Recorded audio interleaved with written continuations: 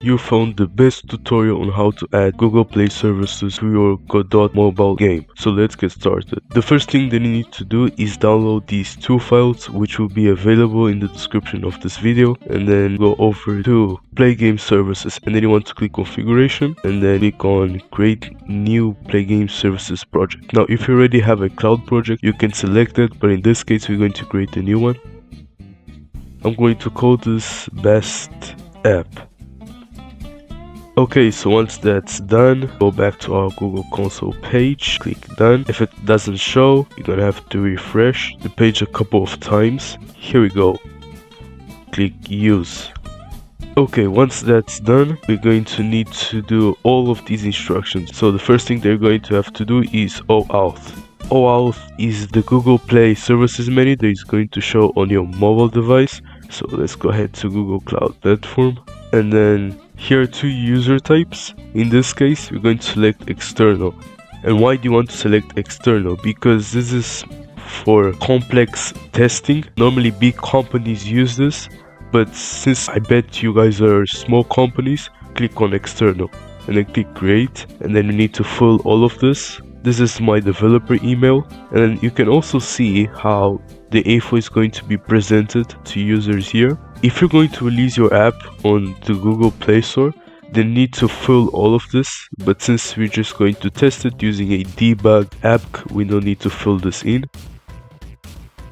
Next, what are scopes? Scopes are the permissions that you request to users. So basically it's just the permissions that the users can select so that the developer can use those permissions to provide achievements, leaderboard, cloud. In this case, you only need to select the following. So let's go ahead and click on 50 to show all of the permissions. You only need to click on this cloud platform. This is so that we can save and load. If you go down, you also need to click here Google Play Services. This is so that we can allow the user to view his leaderboard, achievements, and saved games. So click on update and then click on save and continue.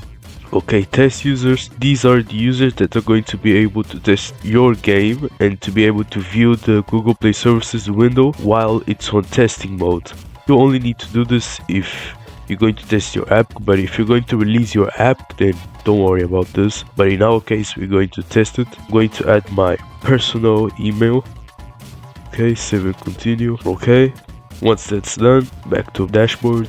Okay, now let's go back to our Google Play Console and click Confirm Configuration. Next thing is create credentials. So go ahead and click here on Add Credential. A credential is a way for Google to verify what platform the user that downloaded your game is using. In this case, we're going to select Android. And what is anti-piracy? This is just a way so that it prevents users who haven't installed our game from Google Play to access Play Game Services. Let's go ahead and click Create our OAuth client.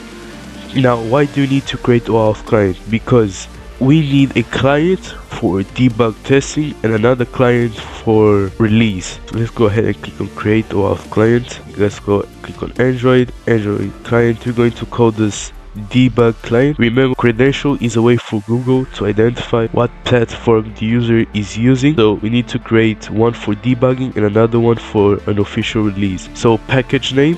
So let's go ahead to our project.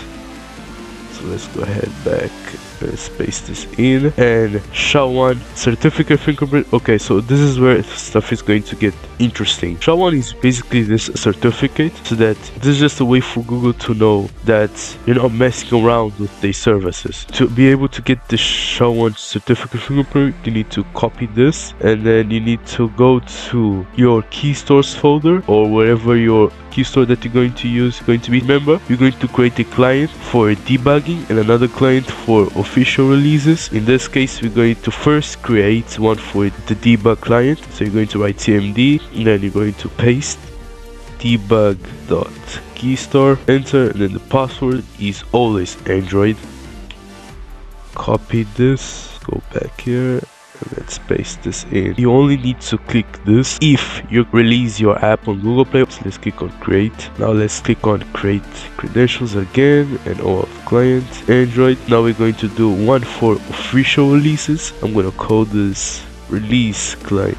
Okay, so let's go ahead and copy this command. Go back to our key source folder, write cmd, paste. This is the key store that I use for released apps.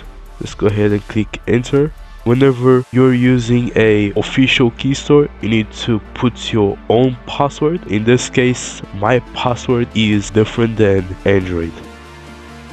Copy, let's go back, paste this. The reason why I'm not gonna click on verify ownership yet is because it still didn't release the app on Google Play.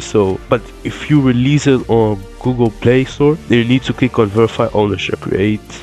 Okay, so as you can see, we have a release client and a debug client. So let's go ahead to our Google Play console and then click none. Then let's select OAuth client. Remember, we're just going to test our app, so we're going to select debug client and let's save changes. Okay, let's go back. So to do this, we're going to have to set up the plugin. Just go ahead to our Godot project. First, install Android build template. And let's go ahead to assets, import, and select the plugin that I told you to download. And then click on install and click on OK. And once that's done, we need to go ahead to our project settings, enable this, and then go to project export, enable Godot build. Let's close. Let's go ahead to our project folder. Let's go to Android build and then open Android manifest. Go down. Remember those two files that I told you to download? Well, one of those is the guide, and inside the guide there's going to be these lines that you're going to need to copy. It's just above application. Save. Go to Android build, press values and then strings, and then in here going to have to substitute this with our project ID.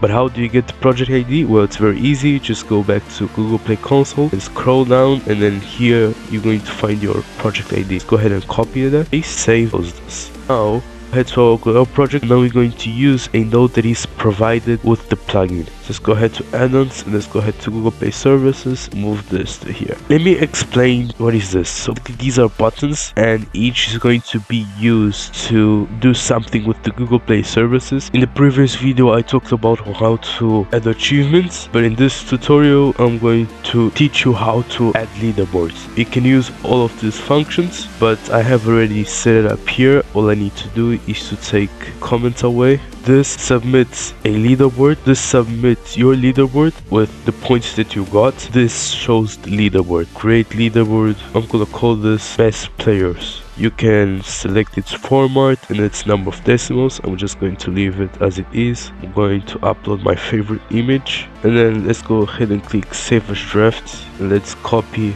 this ID and let's paste this. Let's paste the ID over here. And before we export, we need to make sure to go to testers and make sure that you add the email that you're going to use to sign in Google Play services. So now let's go back to our project and let's go export it to our mobile device. And you can show leaderboard, and then you can submit leaderboard and then show leaderboard again, and you can see your score right there.